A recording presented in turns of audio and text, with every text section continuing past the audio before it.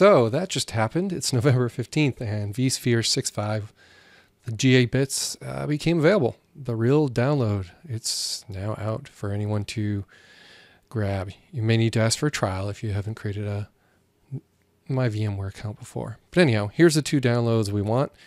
And I'm just going to jump right to the spot. I've already grabbed these two files, VMvisor and VCSA. Let me just show you that. Okay, there's the two files. Now, what we're looking at here is a fresh copy of Windows 10, this Anniversary Edition. And I stuck Chrome on there. That's it. There's nothing else on here. Let me just show that to you. So this is a very fresh start. Okay, one exception.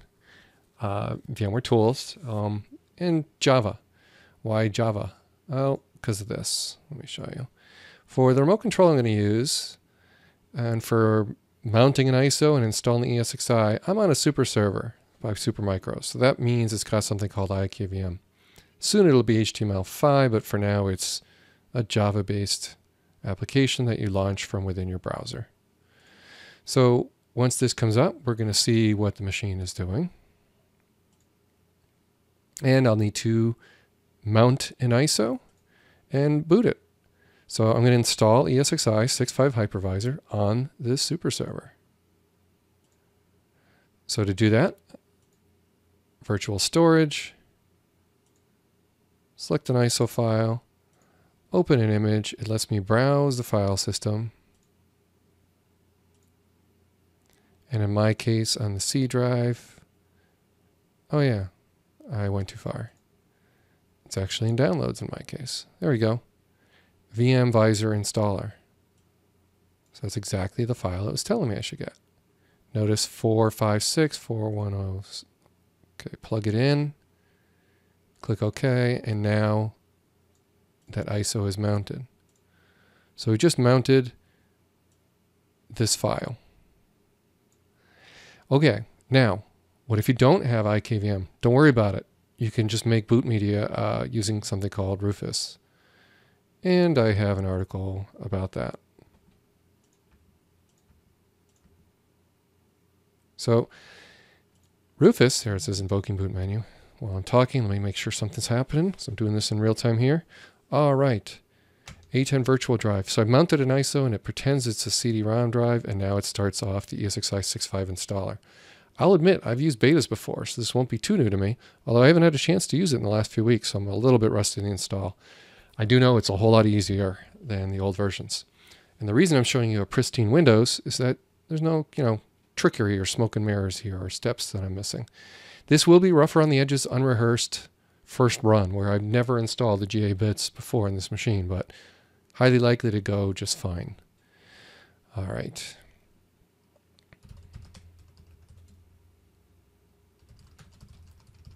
So if we search for this, way back in 2013, I published this article, and it talks about going here and downloading this guy's wonderful little portable executable. So you download this, you grab the portable version, and then you basically just follow along with my screenshot and format a USB drive properly for VMware. And VMware boots from it and then installs back to it. So one of the, right here, screenshot for screenshot, exactly what to do when you run that thing. There you go. And it makes your USB drive for you. So if you're watching this and you don't have a micro super server or Dell or HP or something with out-of-band management, doesn't matter. You can just run these directions. You'll end up with the same effect. And that is a machine that's booted with everything loaded into RAM. And then it lets you install wherever you want to install. Okay. Machine on the right is a ZND 1567 12 core. So it's kind of a monster, quite a beast here. And it looks like this. So physically, we're looking at a ZND with two 10 gig interfaces, two 1 gig, and a management interface. So as you're watching video on the right, you're watching this management interface on the left, right there. Okay. So that's almost done and loaded into memory. So the question I was alluding to earlier is, why would you do this? Why would you install here, not an NVMe drive? Because the hypervisor runs out of memory. It rarely does writes. And you can move the log files with occasional it writes, it does to USB somewhere else, but it can easily run for years on a USB key. Just not a big deal. So what do I have in the system? I have a single NVMe drive. And the BIOS is set to UEFI mode. So it's another prerequisite I'll just point out. It's not required, but it's frankly easier on this system. And UEFI is the way going forward if you're going to turn on TPM or boot protection. There's features built into the Intel chipset that let you do that. And VMware ESXi is now capable of handling that.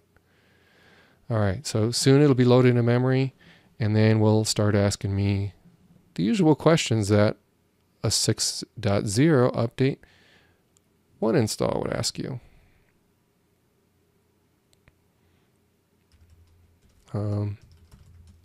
Oh, actually, I should show you this.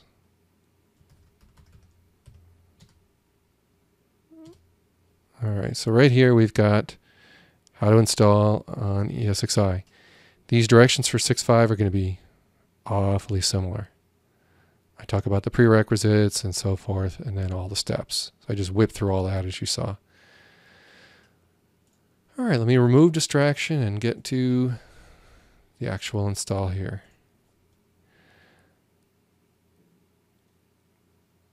Okay, I'm hitting enter, hitting F11.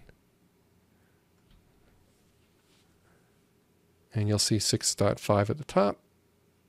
Okay, now where do I want to install it? I already said I don't want to put on NVMe. I want to put on the SanDisk UltraFit 32 gig USB drive, which, even 8 gig would have been more than enough. I didn't really need something that big. But that's what comes with my Bundle 2 super server that you're looking at. Ready for hypervisors. Okay. Data gets overwritten. Yeah, we just hit enter. And I'm going to go with US default. You want to make sure numlock is off. And the way the machine ships, numlock is off. So you don't get this reversal or problem with caps lock as well. You want that off as well. All right. A few more seconds of scanning, and then I have some more to talk about while the installer is underway. One last chance. We hit F11 and off we go. Okay. While the installer is underway, I got to talk about networking. So installing VMware, as you just saw, is ridiculously easy. Now configuring is a little more involved. So let me just open this full screen here and show you what is this. This is my router. It's about $80. And here it is. Bunch of DHCP reservations. So the Xeon D1567 right here is where ESXi is going, and it's going to be IP address 41. So I've got all that worked out where this brand new copy of Windows 10 is going to do fine with forward and reverse lookups. So let me explain. NS lookup 10.10.1.41. That's a reverse lookup. How about forward? Kind of a long name, but it's showing Xeon D1567 processor and a system called a 5028D, and that's why it's so long, because I've actually done some demos with this. So that lookup worked. How about .lab.local? So this is proper DNS. You want all this working before you install. How about NS lookup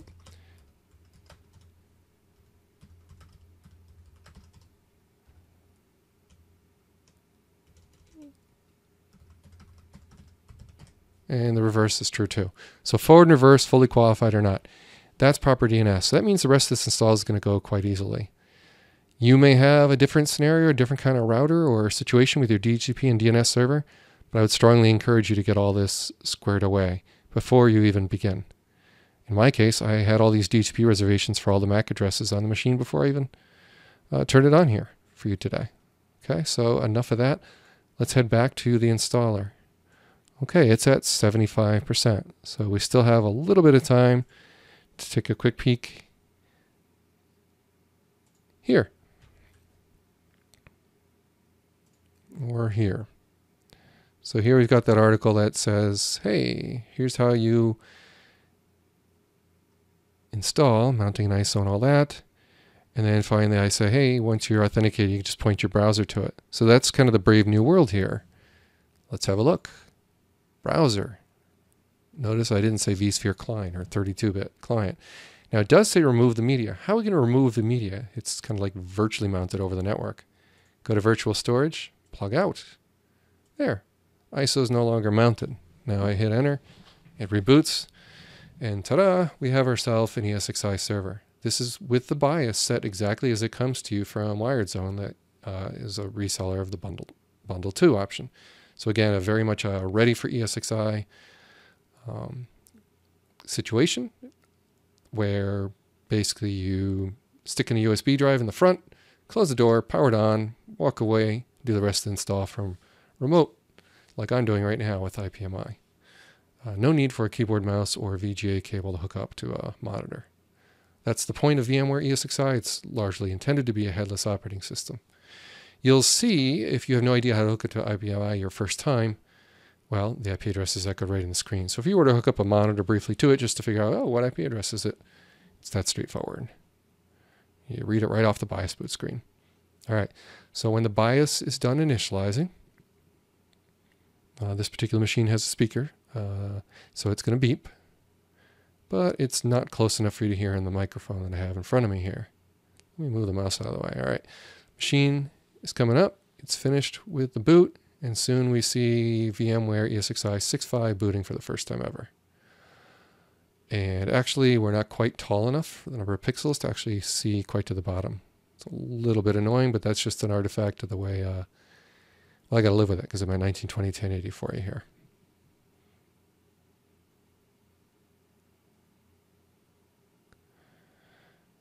All right, now during this, there it is, nice. I actually like to record this whole part of the video.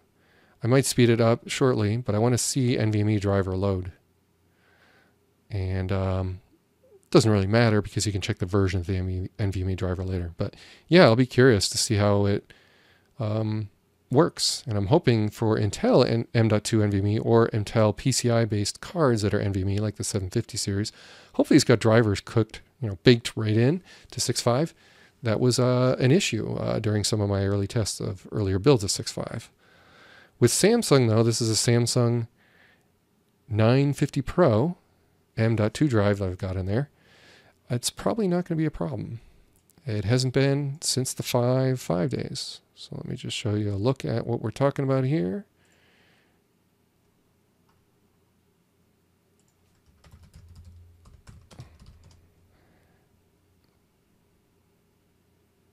So you'll see a tiny little M.2 NVMe device that runs incredibly fast under Windows and quite fast under VMware as well, which is nice, without even needing to do a driver. So how fast? Well, right here. These speeds are pretty insane. All right, so great, we've got ourselves a hypervisor. And I cheated, right? In a way. I showed you that in my DNS server, I said, hey, take the MAC address of this machine and make a reservation. So it's always going to be .41, and it's going to have this name. So VMware has been installed with DHCP, and that's pretty handy. Yeah, you probably wouldn't do that in production, and you can always go and customize that and change it or hard code it if you want. But in my case, I always have a DHCP server in this little metal box router. So I'm just going to move on, keeping this video as simple as possible. But those of you who need to hard code your IP or change DNS settings or IP, you can hit F2. Now, probably should hit F2 because it'll show you a couple of things. One, IPMI by default gets in your way. The new HTML5 version doesn't. So let me just see if I can get in and avoid the Java thing. Control. Future versions will let me mount ISO files, but for now, like I said earlier, I had to use Java. All right, so now we have a different user interface. And this one I can hit F2 without worry. So I'm going to close Java down. Java's gone. And now I moved over to showing you the rest of the steps here with IKVM, which is much more VMware friendly. Thank you, Supermicro. All right. doing the password that we set earlier during the install, and going to Test Management Network, and just simply hit enter. It's pinging the gateway, and it's resolving the host name. So my network's all peachy. Basically, that was just a quick little test. And it also shows me the memory, 128 gig that was recognized, and the CPU. So everything looks good. So what do we need to know to do next? How about we point our browser to that IB? That sounds like a good idea, and we don't really need any of those other windows. We can just bring up Chrome. XD, and it's in my history, but -R was for remote console. This time I'm trying to point to the IP address of the host. Now Chrome will sometimes suggest, hey, did you mean HTTP like that? That's just what I should have typed. It did not do that. So this time I've typed in the HTTPS, click advanced, bypass the warning, and I should get right into the new HTML5 based VMware ESXi client. So this is awesome, right? Think how easy that install was just now. Pretty slick.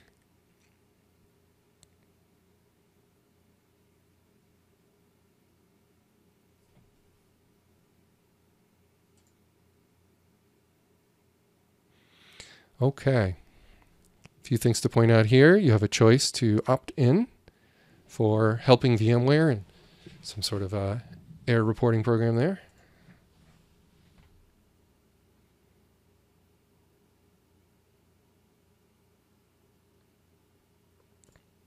Okay, first time launching it was a little sluggish. I was a little surprised at that. But all right, I always turn on auto refresh to 15 seconds. And this is a lab with me talking to you. I don't really want an application timeout, because I might need to pause this video and resume, and I don't want the interruption of a log off. That's crazy in production. You would not want to do that. All right, so we're seeing my hardware. We're seeing a nice little summary screen. We have a 60-day warning, so the clock is starting to tick. I can close that blue bar, and we're in good shape.